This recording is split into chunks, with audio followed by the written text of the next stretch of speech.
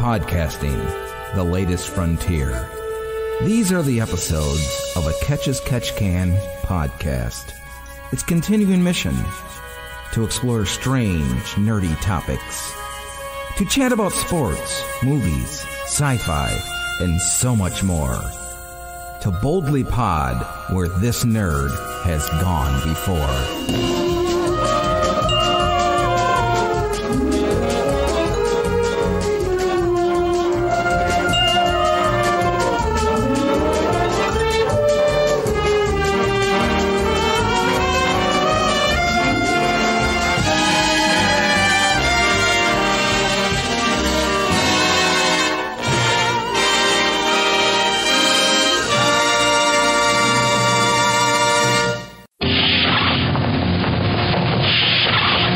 Captain's log, pod date 0707.19.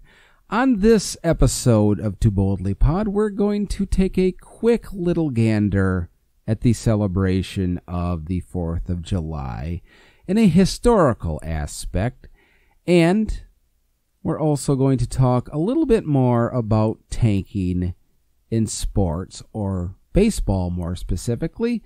We're also going to discuss Bigfoot, and we're going to have some fun with a 4th of July-esque To Boldly Pod question. All of that and what's in the news coming up on this episode of To Boldly Pod. So, Scotty, set phasers on stun, engage. Now, most people that listen to this podcast or are friends with me on social media know that I sort of have this keen interest in, to quote Fox Mulder from the X-Files, things of a very paranormal bouquet. I enjoy the paranormal. I'm interested in the paranormal. I want to learn more about the paranormal, but that doesn't necessarily mean that I willy-nilly believe everything that is claimed to be the paranormal. On the contrary, I think that I actually tend to disbelieve or debunk more things that are claimed to be paranormal than most people, and that doesn't mean that I don't still strive to learn more or actually do believe in certain things that are paranormal, and that stems from experiences that I've had throughout my life that I've talked in the past about. And one of the bigger things in the paranormal field that is really polarizing to people is the subject of Bigfoot, whether or not Bigfoot actually exists. It's sort of the one thing that is your 51 to 49% thing in the paranormal meeting. It's almost a 50-50 whether people believe it or they don't believe it. And within the subject of Bigfoot, there is one thing that most people generally go to, and that's the famous Patterson-Gimlin film of what appears to be Bigfoot, shot in 1967. Now, this past week, my buddy Rob had sent me a YouTube video of a guy who took the Patterson-Gimlin film from 1967 and did sort of a modern technology updating on it, and him and I sort of discussed it. He was going to join me on the podcast, but being the holiday weekend, everybody is busy, and I totally understand. So at some point, Rob will join me on a later podcast, and we'll get more in detail on things of the paranormal nature with Rob. I have no idea where that voice came from. But anyways, he shared this video with me, which I'll add link to the page for this podcast if you want to take a look at it too. And it kind of shows more close-up, cleaned-up video with modern technology of the Patterson-Gimlin film and whether or not Bigfoot is real. And the guy goes into sort of detail about certain things that a lot of us have heard before, like, muscle movement and stuff like that. And that's all irrelevant to me as far as the whole process go. What I have steadfastly said about the Patterson-Gimlin film, even as far back to being in my youth when I first seen it, is, and it's more cogent today with how technology can create fake videos and whatnot. But my point is, in 1967, when that film was created or taken, is you didn't have the availability of special effects like people have today. And what I mean by that is Hollywood had it, yes, but this wasn't a Hollywood production. This was just two guys in California out in the woods with an 8mm camera. So the technology then didn't exist for two regular Joes to be sitting here like I am right now in front of a computer to be able to create something that looks so authentic that people for, let's face it, 50 plus years have debated whether it's real or not. I mean, take for example, it's hard to believe much, if any, UFO footage that we see today because it's so easy to sit down in front of a computer and visually create a UFO sighting. But with the Patterson-Gimlin film, again, it was from 1967, so it wasn't possible for two regular Joes to create a video or a movie that became the famous Patterson-Gimlin film. Now, one thing about this current cleanup of it, but that I will post here again, is it really cleans up and shows you, again, the muscle mass and stuff like that, which is here nor there. But to me, I think what it does prove is it shows that it's really not a man in a suit. I mean, can I conclusively say that it's not? No, because I wasn't there and I wasn't part of those two guys that filmed it in 1967 because, I wasn't alive in 1967.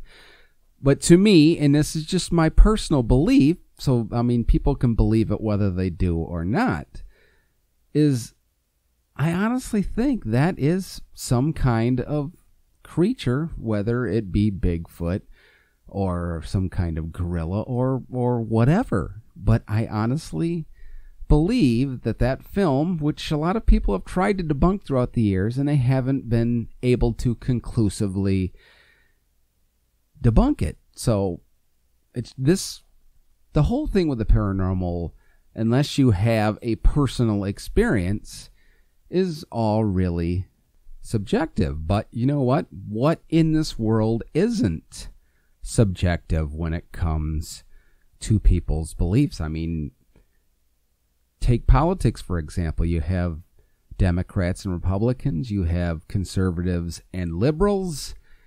And you know what?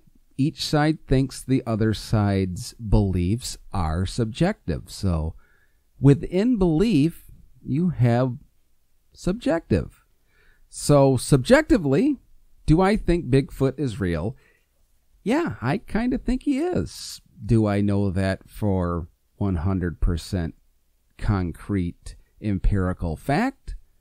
No, because I have never seen or experienced Bigfoot. But what I do think is the Patterson-Gimlin film captured something real, captured something unexplainable, and something very intriguing. Maybe you can take a look at the video I'll post along with this podcast, and you can give me your thoughts, and we'll re-examine it later on down the road. So it's 4th of July weekend, and that being said, a lot of us have a long weekend. A lot of us are celebrating the 4th of July here in America, and a lot of us are shooting off fireworks and having cookouts and barbecues or going camping, just enjoying the weekend. And in no way, before people hear this, am I stepping on the 4th of July holiday whatsoever. I'm just sort of offering up a little bit of historical knowledge to everybody. Now, the 4th of July is a federal holiday that commemorates the Declaration of Independence. On July 4th, 1776, the Continental Congress declared that the 13 American colonies will no longer be subject or subordinate to the monarch of Britain, and we are now united, free, and independent states. Now, the Congress had voted to secede 2 days earlier, but it was not declared until July 4th. That's the history book version of the actual event. When in actuality, the Declaration of Independence was voted on July 2nd. But most historians will note that it actually wasn't signed by the Continental Congress until almost a month later, on August 2nd, 1776. And if you read the historians or read the actual diaries of Thomas Jefferson and John Adams, you will note that neither of them, two of the authors of the Declaration of Independence, were even in session in the Continental Congress on July 4th, 1776. But it's irrelevant. July 4th is the date, so that's what we'll go with. So hope everybody has a safe and happy 4th of July. And I'll humorously, mind you, close with this from a letter from John Adams to his wife, Abigail. The 2nd day of July, 1776, will be the most memorable epoch in the history of America. I am apt to believe that it will be celebrated by succeeding generations as the great anniversary festival. You're pretty close, Mr. Adams. Just 2 days off. It is what it is. History can always be revisited and debated because you know what? None of us were there. None of us actually know. Regardless, have a good 4th of July weekend, everybody. Well, it's 4th of July weekend, and about a week ago I asked a question on social media, sort of preparing for this weekend. I think it's a fun little Too Boldly Pod question to sort of celebrate or be inclusive to the 4th of July weekend. And it's simple. It's which condiment do you eliminate out of these possibilities? And the condiments you had to choose from are hot sauce, ketchup, A1 or steak sauce, mustard, barbecue sauce, or Miracle Whip / mayonnaise. And I got a ton of great requests. First of all, before we even say that, this begins and ends for me with Miracle Whip mayonnaise because, yeah, no thanks. But I got a ton of great responses from people, and I should have done it in sort of a poll fashion, but Kate said hot sauce, Kayla said mustard, Chris said hot sauce, Kimber said mayonnaise, Narek said ketchup, Butch said steak sauce, Deb said mayonnaise, except for in deviled eggs. So yeah, I guess we're going to go with mayonnaise. John said hot sauce. Kelly said mustard. Jay said, well, actually, he didn't say anything. He asked me a question and never came out to answer. Kathy said hot sauce. Deb said hot sauce. Jenny said steak sauce. David said hot sauce. Do you sense a theme here? It's either going to be steak sauce or hot sauce. Paul said, if it was Frank's, it would be a struggle, but it ain't, so peace out, hot sauce. Marlene said hot sauce. Jeff said hot sauce. Jim said steak sauce. Gaynell said steak sauce or hot sauce. Tim said goodbye to barbecue sauce. Marty said hot sauce. Angela said mayonnaise. Kirk says mayonnaise. Mary Ann says barbecue sauce. Renee says hot sauce. Laura says hot sauce. Amy says hot sauce. Jennifer says mayonnaise. Darlene says hot sauce. Marty says steak sauce. Janet says hot sauce. Trish says hot sauce or steak sauce. Tiffany, hot sauce. Opie, hot sauce. Nikki, mayonnaise. Jody, hot sauce or barbecue sauce. And Dennis said steak sauce. So I think the overall winner of this for the 4th of July barbecue is we're getting rid of the hot sauce. And then secondly, we're going to get rid of steak sauce, which what the hell is wrong with you people? Steak sauce is fantastic. Get rid of the damn mayonnaise. But thank you all to everyone that answered that. I hope you had a fun and safe 4th of July weekend. And I'll just close with this. If you don't want your steak sauce, just send it my way, and you can have all the damn mayonnaise.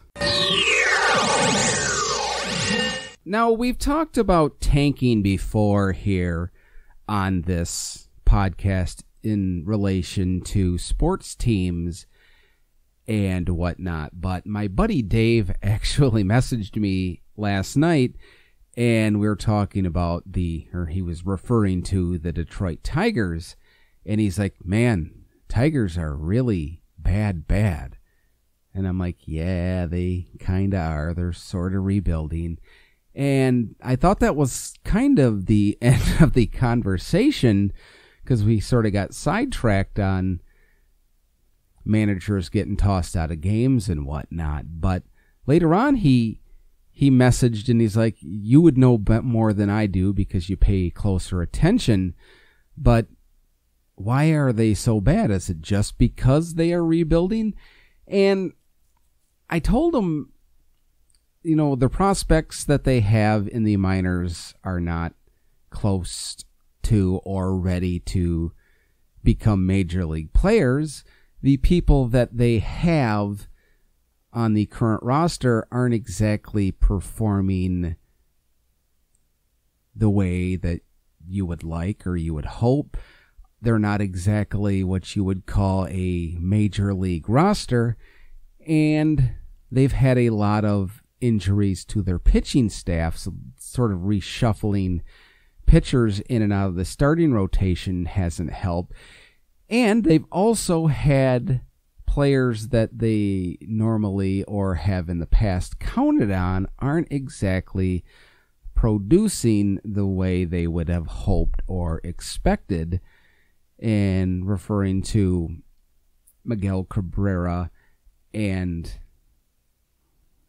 Nicholas Castellanos. Now, there's been a lot of chat about Castellanos in the media and on Sports Talk about how he wants a new contract, and the Tigers have stated, they're not going to offer him one at this time. They'll talk at the end of the year.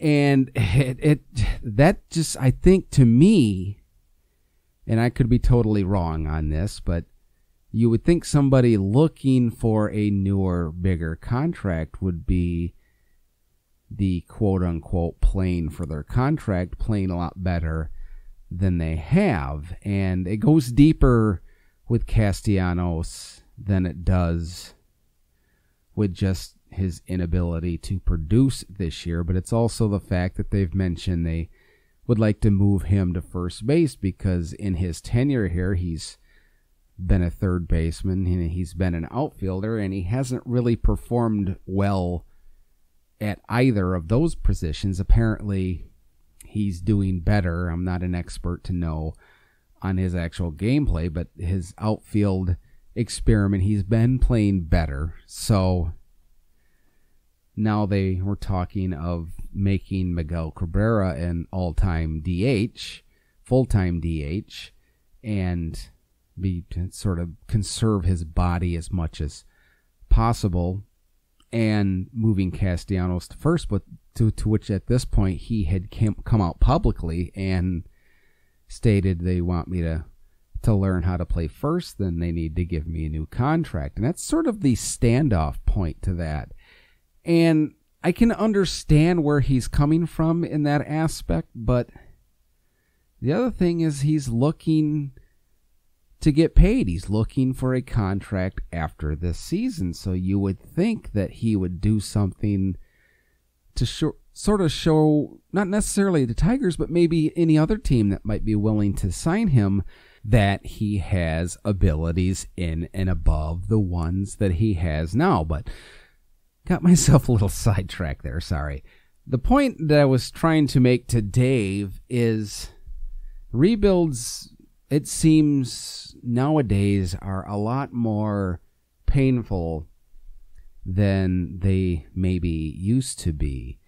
Now you're sort of intentionally, but not intentionally, if you catch my drift there, losing, doing bad so you can build up your team from the bottom, if you will.